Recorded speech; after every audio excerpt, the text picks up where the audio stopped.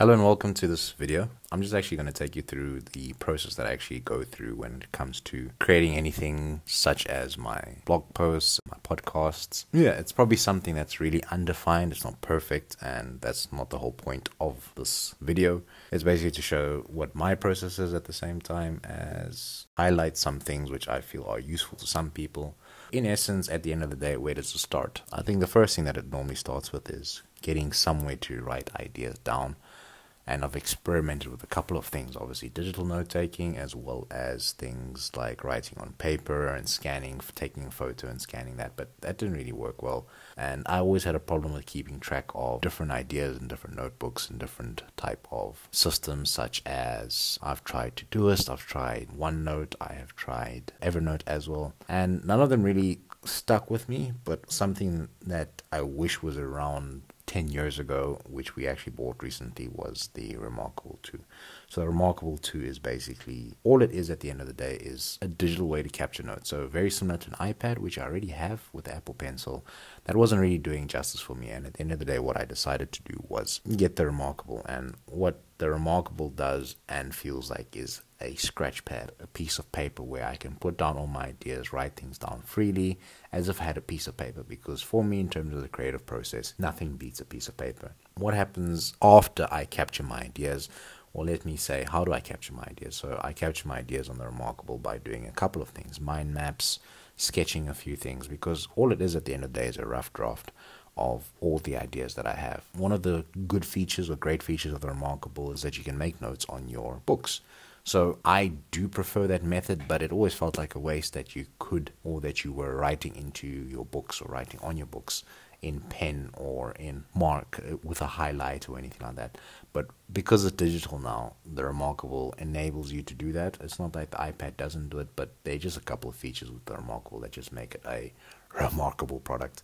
I am able to make notes, scratch, highlight, and do whatever I want without feeling any guilt, without feeling guilty. And that really has helped, because what I start doing is making notes in the margins of those pages. So with that on the ReMarkable, it's just basically a place where I can scratch out and get rough ideas, which are quite nice for me. From there, what the process is that I will convert that to a PDF. Obviously, that's a feature that comes with the ReMarkable. Send that to myself. After which I can either open up in my favorite note-taking app, which I'll mention just now, or I can actually keep it on the ReMarkable itself and actually just make notes on my iPad. So the note-taking app, which is I'm not a pioneer of, there's so many other people which have recommended this, and it was through YouTube channels like Ali Abdal as well as Thomas Frank, which I learned about this, which is Notion. And I was lucky at the time that they were speaking about it that it was free. So I use Notion religiously now. It houses all my ideas, all the things that I need to refine. What I do from there is take my rough draft, which is basically the PDF or PDF version of what I made in ReMarkable, or just open up the ReMarkable right next to me. And what I do from there is actually start to take these ideas and concepts and start to put them down in Notion's format. The things that I think about, the things that I read, the things that I do, have various forms of multimedia. So what I am able to do with that is that I am able to put so many things in Notion. I can write code in Notion. I can put diagrams. I can start doing a Kanban board. I can do so many things in Notion that actually make it really useful for me. I just basically use Notion to capture so many ideas. You can upload files. You can create embedded web pages and links to other resources and websites. So at the end of the day, as I said, the ReMarkable is there to get the core concepts and ideas, which are really important, which I can basically use to expand upon in Notion in order to get a finished product, which can be a blog post, which can be a script for a video, it can be a podcast. The possibilities are limitless when you're using Notion at the end of the day. So that is a rough overview of what I do in order to get my creative ideas out, and how I store them, and what I do with that afterwards will be in another separate video.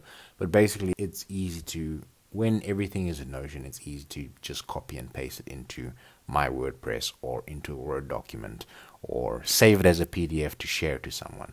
And most of my thinking and a lot of my organization and presentation and symmetry of, well, not symmetry, but yeah, everything that I use to build a second brain basically happens on Notion afterwards. But at the same time, they don't have mind mapping software, and it doesn't replace the ability to write things down as if you had a piece of paper and a pen. And that's what the ReMarkable is for me. It's just basically a tool which gives me the possibility to have limitless amounts of paper, as well as limitless amount of books that I purchase and obviously upload onto ReMarkable, and I can scratch and do whatever I want without feeling guilty. And that's really one of the best things that I guess comes with ReMarkable, but you can never replace Notion. So both of them really work well.